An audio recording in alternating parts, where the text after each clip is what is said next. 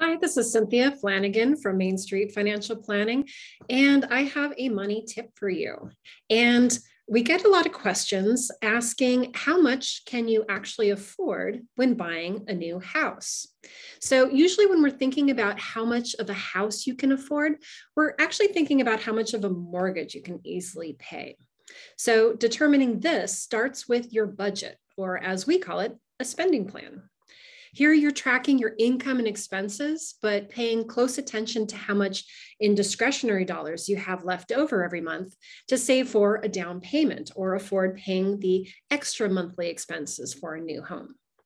The way I like to think about this is that you're practicing for paying for a mortgage. And here's how it works. First, you calculate how much you're paying now for housing, and then what your estimate is for the new home. If you're renting currently, the total amount you're paying already toward housing includes your rent and renter's insurance. So you've got that amount. When you're looking at a house you want to purchase, use one of the mortgage calculators to determine how much of the mortgage amount would be.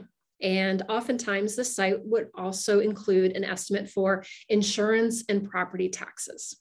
Include an HOA if you're buying a condo, a TIC, or a townhouse, and add to this amount an estimate for home maintenance. A good rule of thumb is 1% of the home value.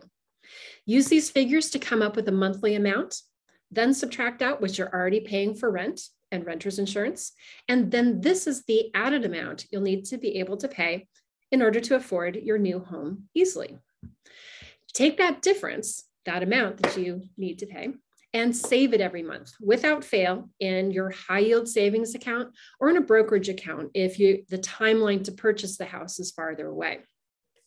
If you're able to comfortably save this added amount, then you'll be able to afford a house of that value.